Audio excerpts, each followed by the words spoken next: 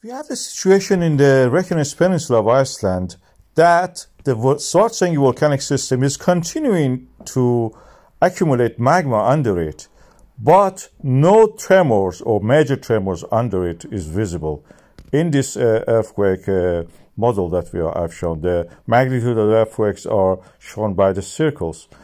And what we see is that in the Krýsuvík volcanic system, under the clear forward, is actually rising of the earthquake to the depth of the 5 kilometer, from the 9 kilometer up to there.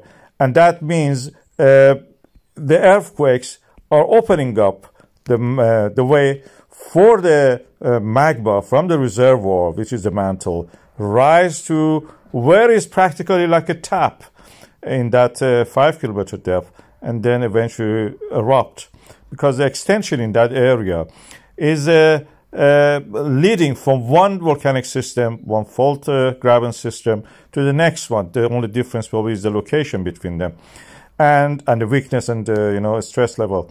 And when the cracks open up and the magma can actually flow through it freely because it has pressure, and the pressure from within the mantle and the crust over it, and is hot also, it can rise and melt and form a magma which can erupt through the different grabens. Every one of those grabens is a volcanic system. So Krýsuvík is actually more likely now to have a magma accumulation under it, gathering pace.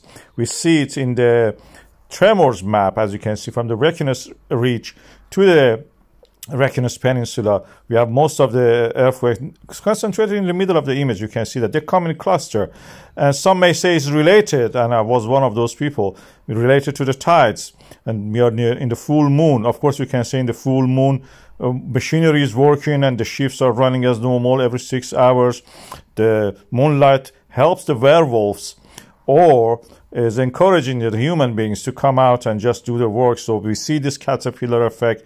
This is the first time I described it many months ago, and now you can see that again is happening. We are near the full moon. You may say the workers are out because it's full moon, they have enough light, or is good weather. Now we had a period of storms. They were not active like what was in the center of this diagram.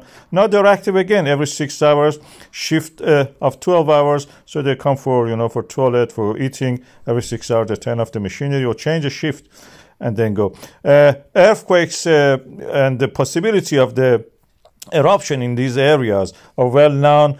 I think that probably it will be again in the north, most likely, then probably around the area in the Hagafell, Sundunka craters, and more or less likely toward the Grindavik or toward the seas to the west side of the Grindavik. I have already suggested to build a wall, defensive wall, to retain the lava, and I'm happy that it has been listened to. They have built a wall there, my colleagues there. Is magic. And I suggested, based on the experience of the Iranian people, to contain the fluids, not just water, mud flows and other things. They build this kind of berms or walls along the pathway of the whatever fluid is coming, to build similar things for the Grindavik, and probably abandon the central part, which is more likely to have a eruption in the case that it happens, and gradually transfer the infrastructure to the east and west side of this central part of the graben. We have a peninsula there which can be used and is again having access to the harbor.